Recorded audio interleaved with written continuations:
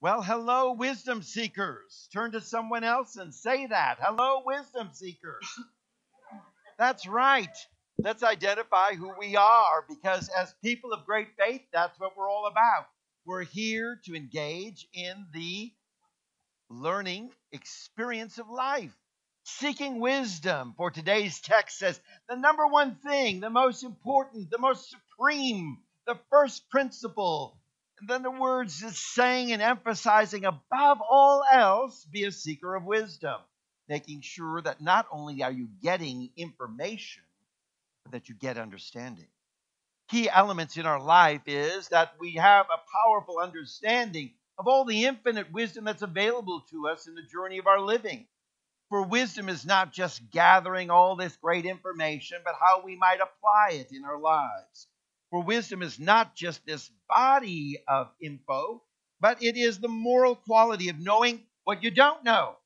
It's really important. Great wisdom should unfold for us an insight into what we don't know, as well as helping us to figure out how to handle some of the crucial things within life, some of the crucial elements of the experience we call this life journey that we're going through. There are three things that we really face and we have great challenges with in our life. And the first one is that we face ignorance. We just don't know. We just don't understand. We face that a lot. A lot of people who are in our world are saying, you know what, I wish I knew more. I wish I comprehended more. I wish I was more informed or enlightened. Second thing is our uncertainty. We face a lot of uncertainty within our world, and we're always questioning and wondering where we fit. Uncertainty even around our faith or uncertainty around what we believe. So we find that in each one of these cases, we are seekers of wisdom. And lastly, another crucial area where we are looking for insight is that of we face feelings of limitation. So we struggle with the ignorance, the uncertainty, and the sense of limitation in the world around us. How beautiful it is to know that the unfolding of great wisdom is there to help us in each one of these situations or scenarios or things that we may face in life. It's great to know that wisdom is there to help us remove all ignorance, to understand, to comprehend. Great wisdom is there to help us to be certain, to not be wavering in our faith and wondering which way to go or where to turn next, but to have an element of certainty to say, this I know, that I know, that I know, and this is what I believe. And to help you with great wisdom unfolding the truth to say, have a great assurance, I have a great strength and a confidence in the things that I believe in. And how beautiful is that wisdom unfolds for us the understanding that in this world of the divine, there is no lack. For God's great generosity is always there unfolding for us. So as we're seekers of wisdom, we're finding the great strength. We're finding the tools that say, you know what? I no longer have to walk in ignorance. There is a pathway that I can learn and understand. And I no longer have to be uncertain. And I no longer have to live with any kind of sense of lack at all. For God is ever unfolding insight for us in great truth. That's the exciting news as we're entering the world of a learning experience. You came into this time, to this element, to this world, to this moment. You're here for a learning experience. That's right, just as you started kindergarten and you worked up through college, maybe post-college, whatever it may be, you continue on in education. That experience of going through step-by-step learning stages is the journey of our life. That's right. Every day we're in the school of learning. We're in the school of experience. We're in the school of unfolding greater insight and wisdom. For the Spirit is ever teaching. And the question we ask is, what did the Spirit teach you today? The Spirit is ever speaking. What did the Spirit of God, the Spirit of this universe around us, what did it say to you? What has it unfolded for you? Because this is the journey of our learning and as wisdom seekers. Because when we come to that place, we find that we are people who then can address these issues that we may struggle with. So we also find that wisdom brings balance.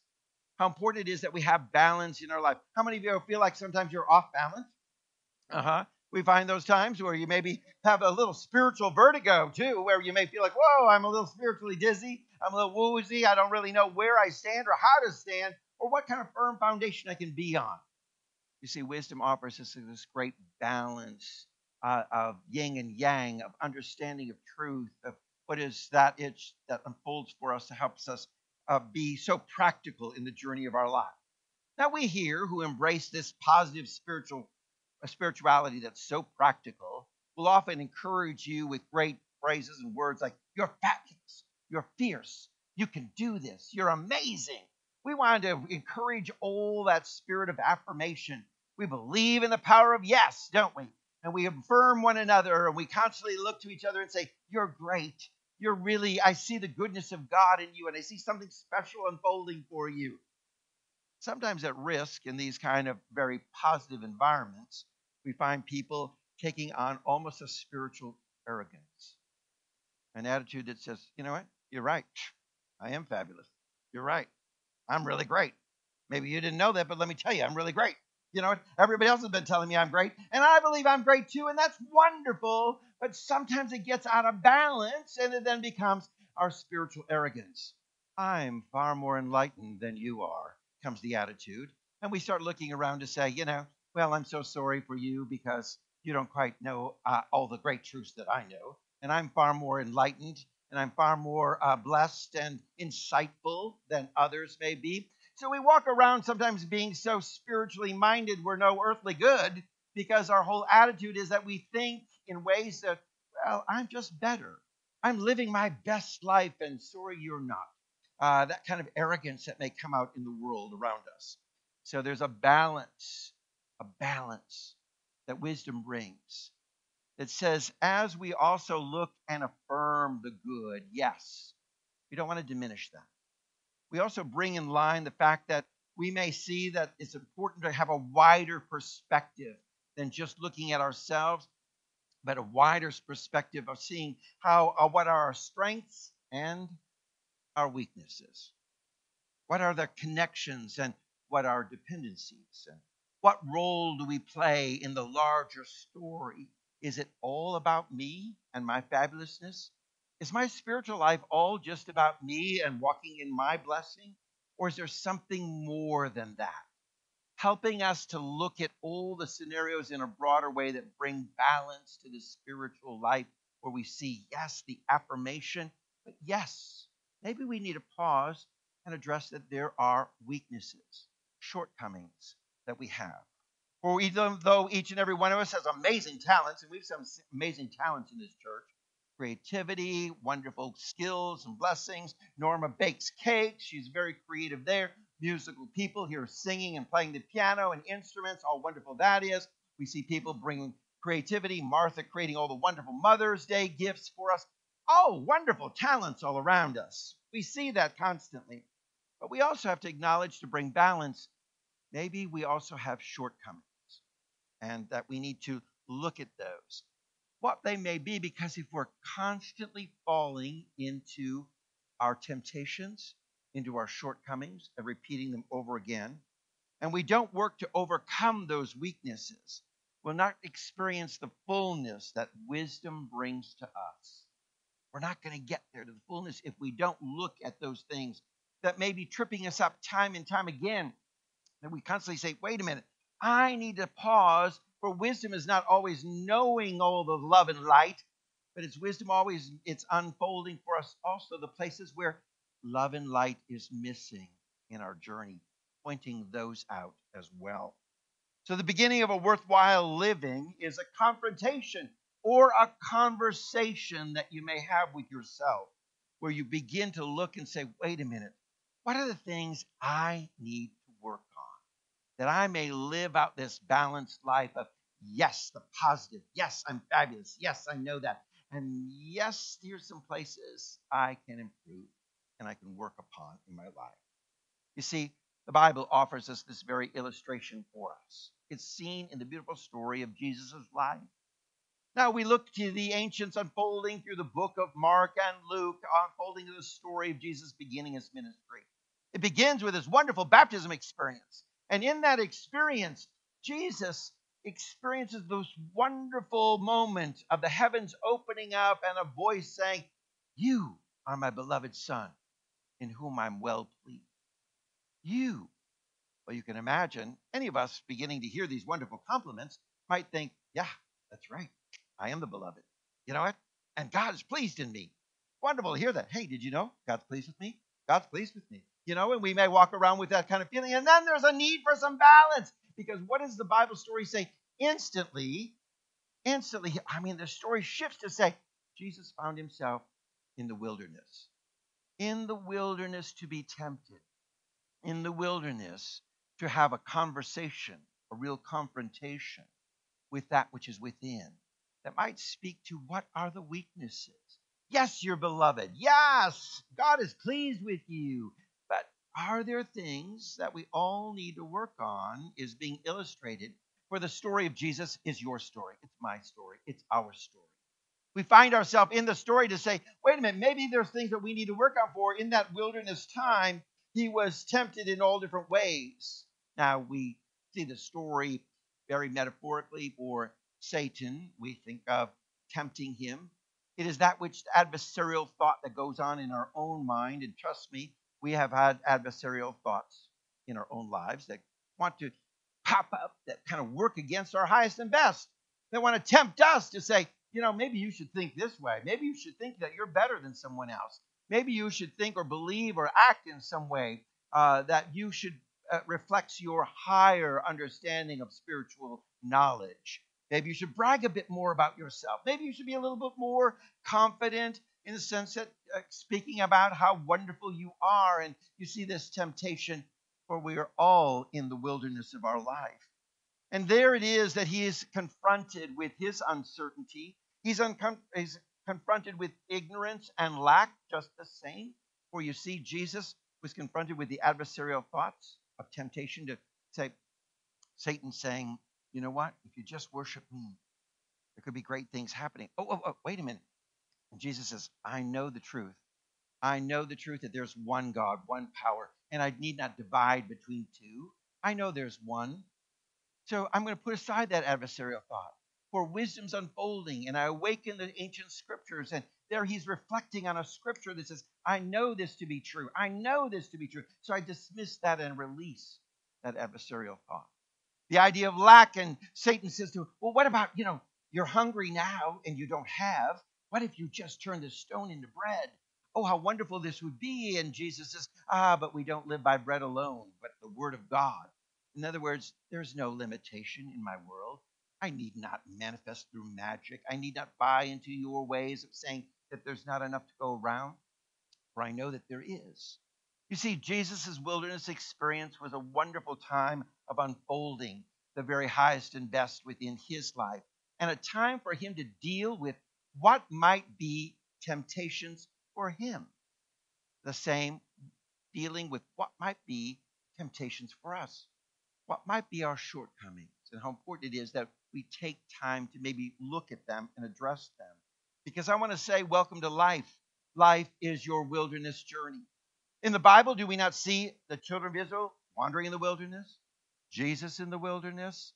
John the Baptist coming from the wilderness? Moses in the wilderness of the desert, trying to find his own place in the world and his unfolding of his ministry. For the wilderness is this symbolism of a time of great seeking and searching that we do in our life. Some of you may feel like right now you're in the wilderness. You're in your own wilderness. Because you too are trying to seek and search. You are a seeker of wisdom. And it's not a bad place to be. But in that place, we must ask the important questions and have that conversation to say, what do I need to accomplish while I'm here in the wilderness? What do I need to do? What do I need to work on? What areas do I need to do that I may come out of this wilderness experience and move into my promised land? What areas do I need to do that I really need to embrace the Spirit of God's wisdom that would bring me to the balanced life that I'm called to live? How many of you have seen the TV show Naked and Afraid? It's a TV show that's out there on cable. Maybe some of you have seen it, where there are two people who have been selected to go into the wilderness naked and many times afraid. Describes our journey where we're called to be naked of all of the trappings that we may put on in our lives. Then we say, oh, but you don't know I have a spirituality here. I'm going to clothe myself in and look at who I, and it becomes coverings where we're not really being honest, truthful with who we really are. So we strip ourselves naked, shall we say, releasing all those. The difference is we don't have to be afraid.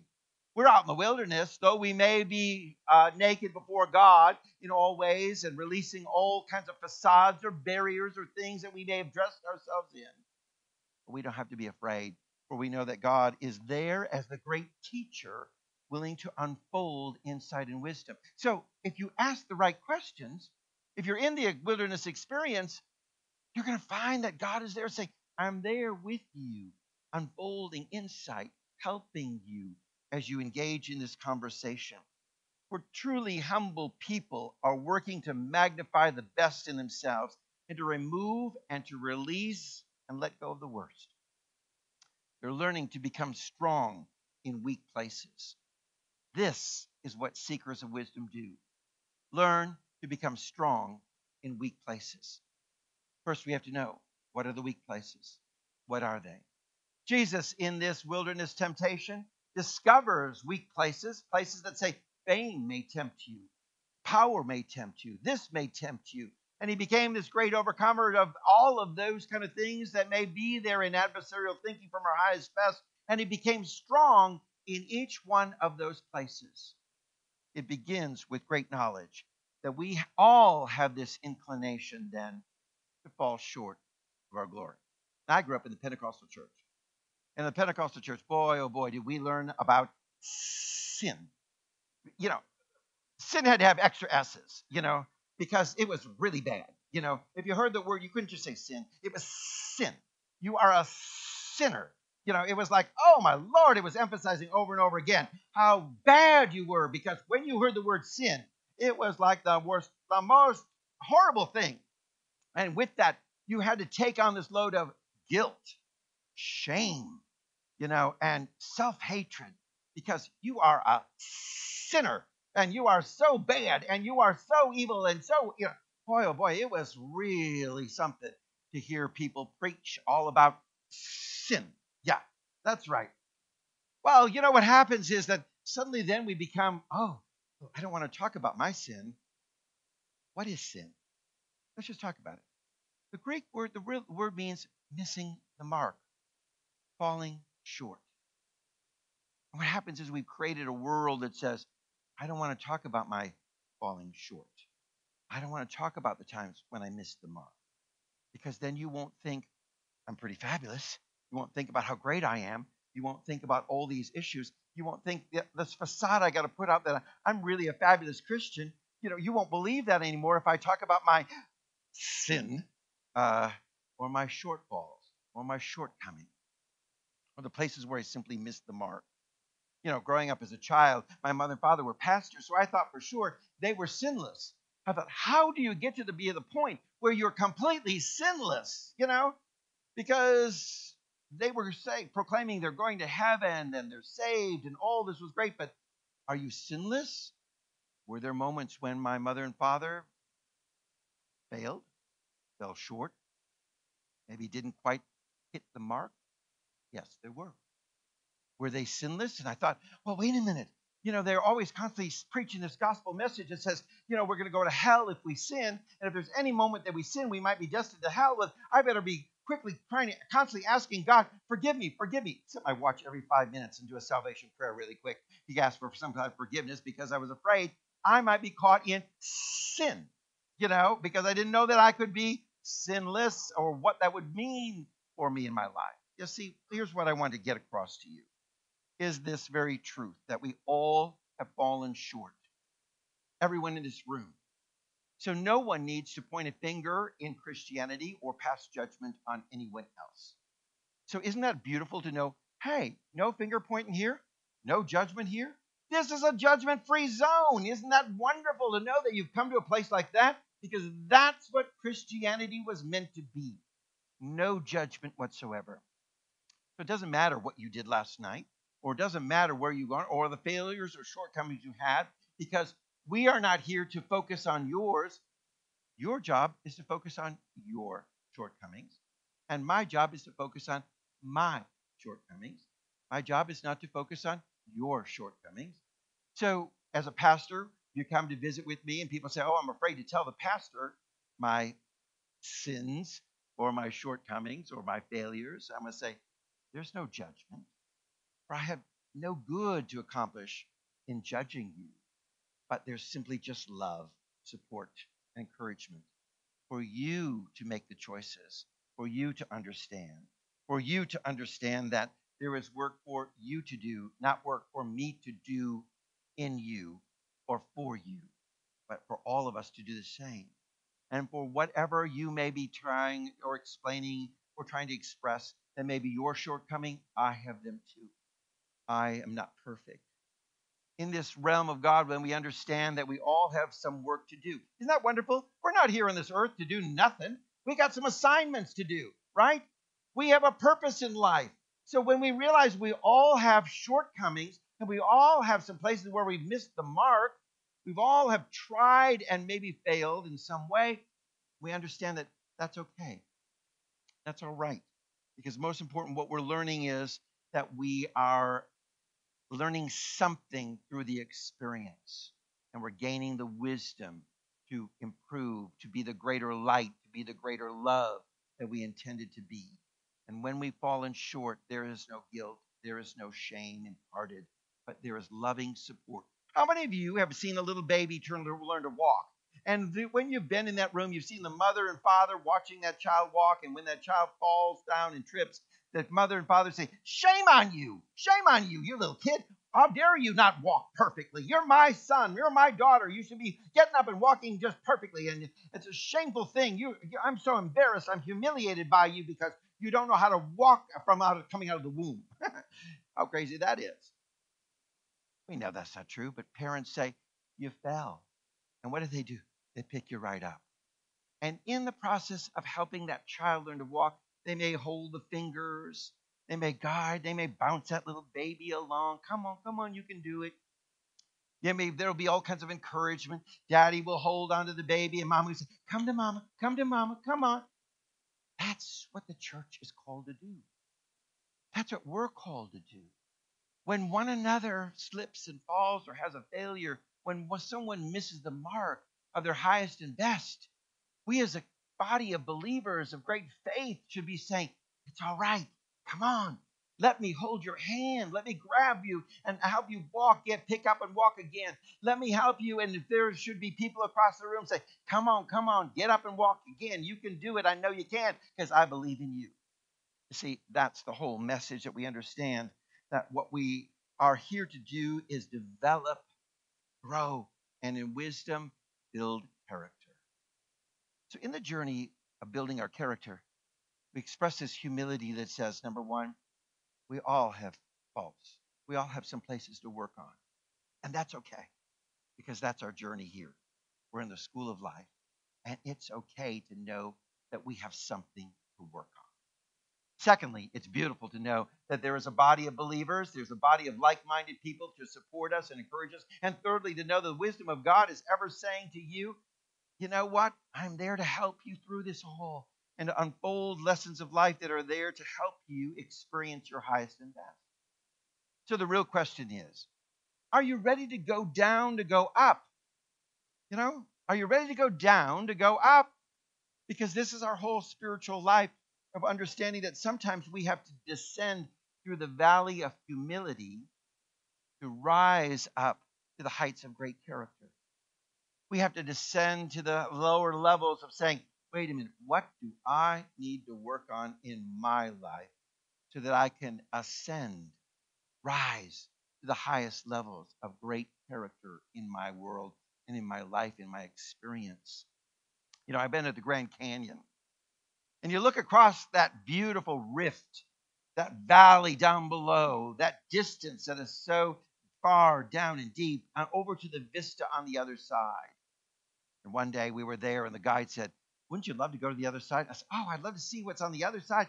Are you ready to ride the donkey down into the canyon, down the valley, to get up, to go up the other side? But whoa, that's a lot of work to get to the other side. Oh, but it's worth it. Are you ready to go down to go up?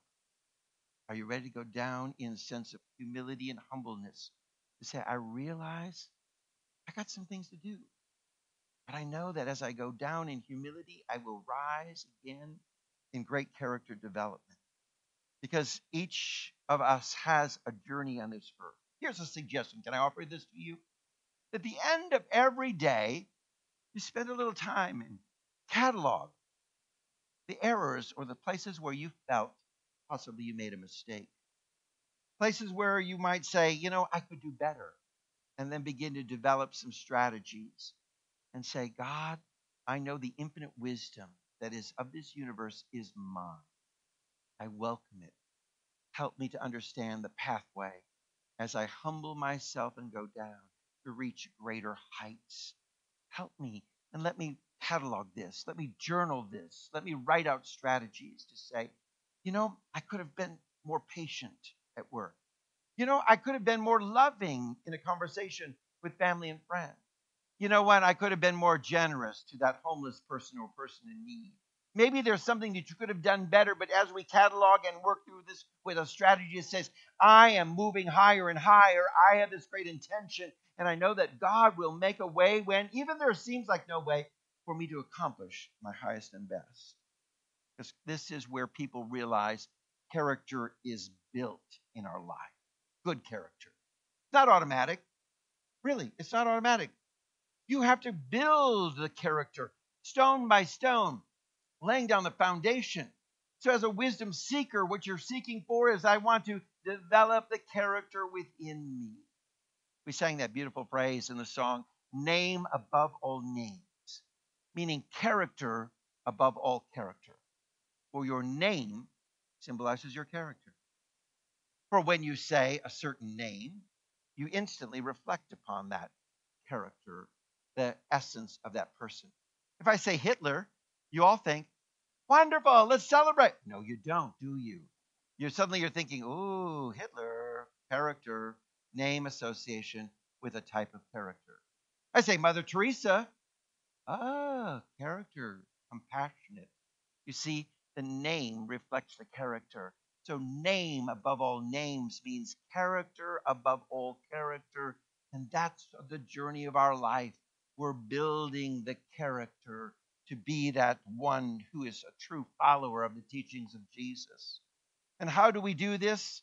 But one of the beautiful things that character is built in our lives as we simply become still and we quiet ourselves. How important it is that character building starts with quieting ourselves. Hush. Hush the conversation. Hush all the mind chatter. Hush all the things that are going on in your life. Be quiet and still, for in that quieting, what happens is it opens up a space for grace. That's right. It opens up a space for God's grace to come into our lives and fill that void within us. It's so important that we understand that to allow the silence of our minds, then to allow a releasing work, a letting go of those things that have held us back, those habits and ways and thoughts that have been adversarial to our highest and best, that have been keeping us from hitting the target time after time and missing the mark. It creates a space when we are silent that needs to be filled, and what will rush in is this wonderful transformational power of God. My mother, reflect upon her today, it's my first Mother's Day without her. She passed away last fall. I reflect upon all kinds of great memories, and my sister and I had phone conversations this week talking about the wonderful ways that our mother shaped our lives. And I remember my mother teaching me how to ride a bike. As a little kid, I can remember how many times I tried to get on that bike and I tripped, I tipped it over, I failed, I skinned my knee. She constantly put me back on the bike and said over and over again, you can do this, you can do it. Even though I missed the mark, even though I struggled with it, she picked me up constantly. Why? Because she believed I can do this. And I want to tell you this, that the Spirit of God, the wisdom of God is saying the same thing to you.